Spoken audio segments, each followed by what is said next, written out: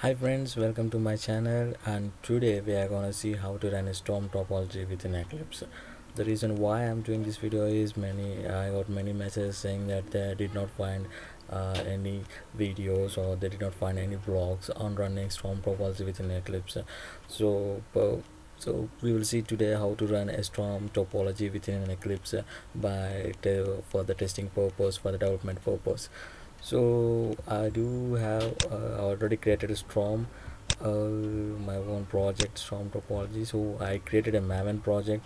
So when we create a Maven project, we will get a file called POM file. You need to add the dependencies to that. So I added a dependency, apache Storm 0.10 dependency to my POM file. So once you added that, you will get all the required jars, so jars of Storm, so you can start developing once they download it to your class path and to your project. So the first thing we are going to develop is a spout in the Storm. Spout is the data source where we are going to create our own data for the processing purpose. So here I created class spout that extends base rich spout. When you extend your spout class to base rich spout, you will get three important methods, that is open and next tuple and declaration. These are the three important methods that you should keep in your mind when you're writing your own spout. So this acknowledgement and fail, they are they are optional. If you want to use them, then you can use it. So here within prepare open method, what I did is I created a collector object here, and collector. So I created that collector object is this dot collector is to this collector. So within the next tuple, for the current number 1, I just incremented number and I emptied the numbers, so that my data source just gives out only the numbers, that is 1 2 3 4 5 6. My data source is made for emptying only the numbers. So these numbers are picked up by bolts. Bolt is something that required computations, that perform required computations for us within the Storm topology. So here is the bolt. So the bolt class extends base rich bolt. So when you extend the bolt class with base rich bolt, you will get another three more: prepare, execute and declaration methods. So you need to add these three methods to perform your computations on the data. So simply I have written the same thing. I created a collector object and then execute tuple. I got the tuple, and I got tuple dot get integer 0. So each and every member which was generated by my spout was consumed by my bolt. So here, if is prime, what I said is prime, that means and here has written a small logic for setting up whether the number generated by spout is prime or not. So here, when it is prime, I just started printing. So system.out.println and number. So when I got a prime numbers, and I can see the prime number generated by my spout within a bolt.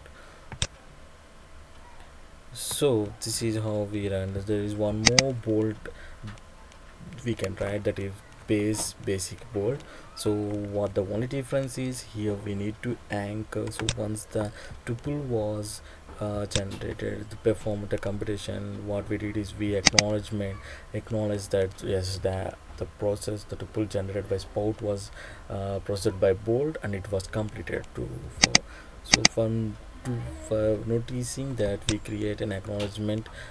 So when we make use of that basic bolt, we don't need to do that type of acknowledgement or type of anchoring.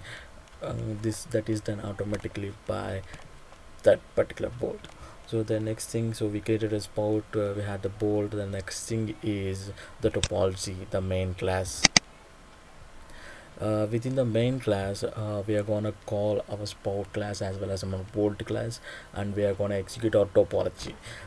The reason why you're not able to run your Storm topology in your Eclipse IDE is maybe this Storm submitter. You may be using this Storm submitter statement in your Storm in your IDE in your topology while running the topology within Eclipse. So when you're trying to run your topology in your Eclipse, so you need to create a local cluster. So here backed up Storm local cluster, you need to create your local cluster. So that local cluster runs on your Eclipse IDE. So if you keep this statement, please comment it and add these two statements, so you can run your topology on your Eclipse without any error. So we'll see. So we named my spot as port and my bolt has bolt. So the output we are going to see is only the prime numbers. So I'm running it.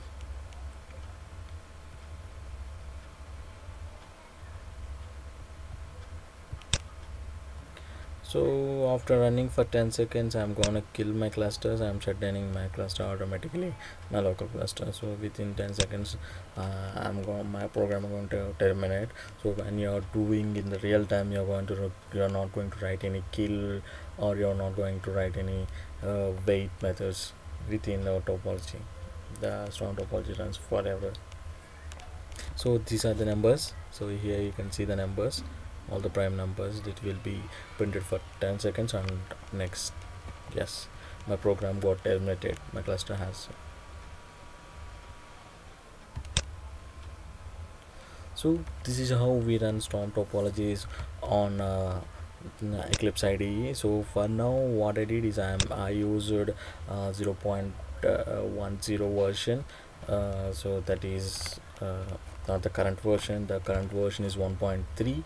So if you want to make sure, if you want to run the Storm topology, make sure that you develop your Storm topologies on the current stable versions. So the only thing you see that change is the package name. Before one, there was backtype. After one, they renamed the package backtype into org.storm. So the entire coding and the entire path and the methods was the same. The only thing is that they changed the package name. So this is how we run Storm topology within Eclipse. Thank you for watching my video. Have a good day.